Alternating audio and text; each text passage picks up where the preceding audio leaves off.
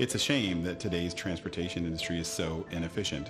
You put gasoline in a vehicle, you burn it, and you only get about 25% of the energy out of that gasoline. The rest is just up in smoke, literally. We started with horse and buggy four-wheel technology over 100 years ago. And now we've evolved that four-wheel technology into big SUVs and sedans. The automotive landscape of today is far too concerned with risk and would never think about stepping, outside of the box to make a composite vehicle that's super lightweight and aerodynamic, because it's so much different than what's available on the market today. When we first started the company and we're looking at the shape and going through MATLAB calculations of different vehicles and saying, well, what kind of vehicle could we use as a base vehicle? And we sort of asked ourselves a rhetorical question. What would it be like if you made the drag go to zero in terms of the equation? Why, then your range would go way, way up. We see losses in heat, we see losses in friction, we see losses in aerodynamics and weight. Everything to us is an engineering challenge to make things more aerodynamic, lightweight, so they use less energy.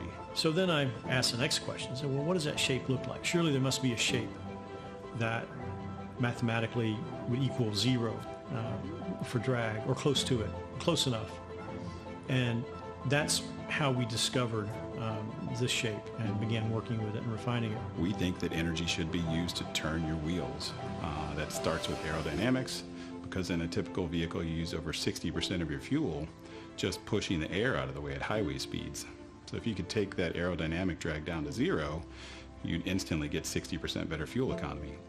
With Aptera, we did just that. More aerodynamics, lighter weight, efficient powertrain, gets you further with less energy.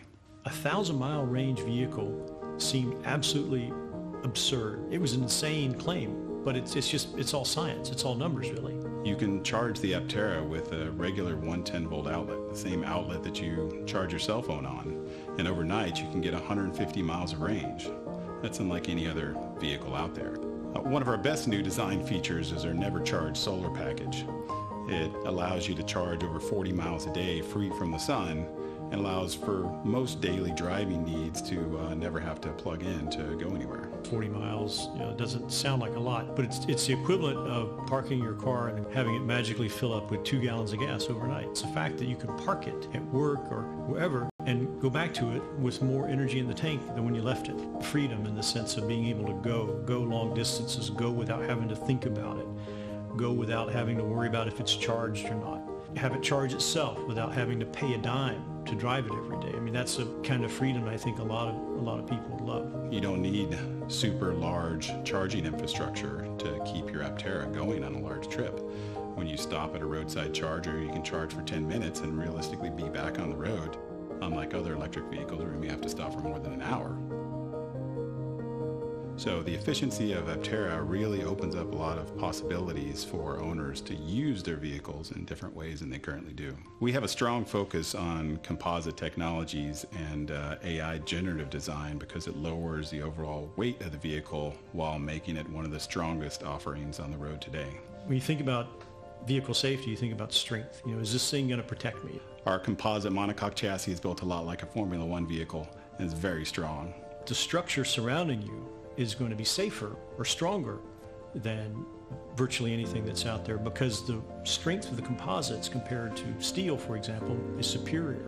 We take passenger safety very seriously, and it's one of our top priorities.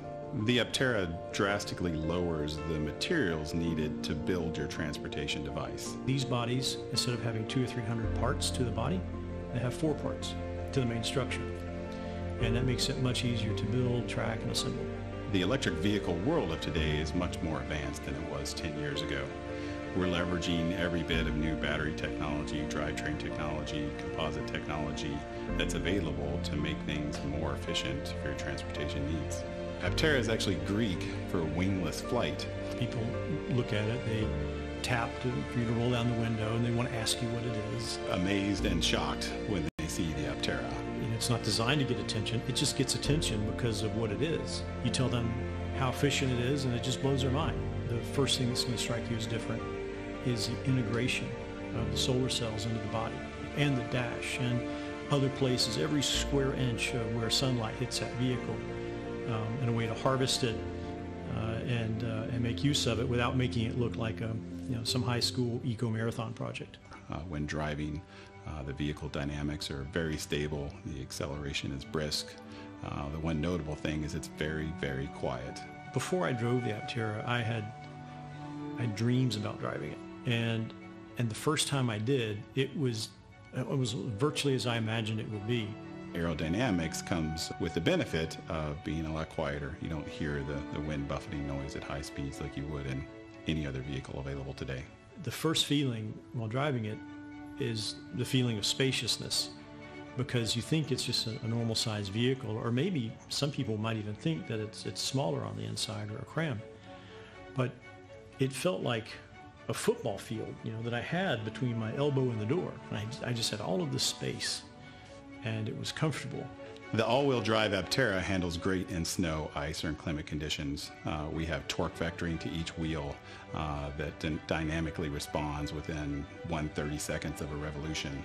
So we can infinitely tweak the stability of the vehicle at any time and tackle almost any adverse condition you can imagine. And with all of this glass, I could see everything, and it was an amazing experience.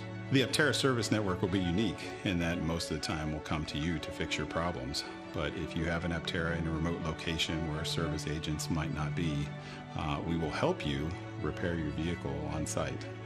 We'll ship you parts within 24 hours. We'll give you all the build and service information we have and really help facilitate you in keeping your vehicle on the road. We think this right to repair mindset can really help keep more Aptera on the road longer and make our customers happy. Hopefully my children will grow up in a world where they never have to put gasoline in a vehicle again. My son already knows how to put the charger into my electric vehicle.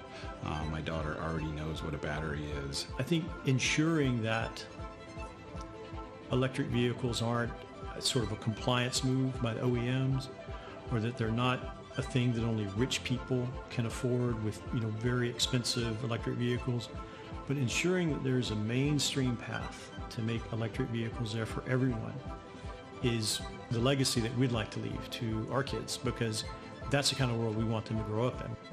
I would say we're an audacious group that is really tackling the problems of energy efficiency in transportation.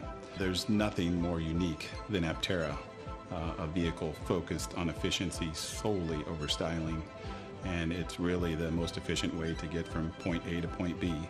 We started Aptera to build the best electric car in the world.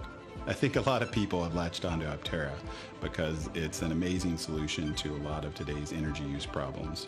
And it's also just cool engineering. You're far less efficient on a bicycle than you are in an Aptera. So next time you think of bicycling down to your local grocery store, you might as well hop in the Aptera to make that same trip.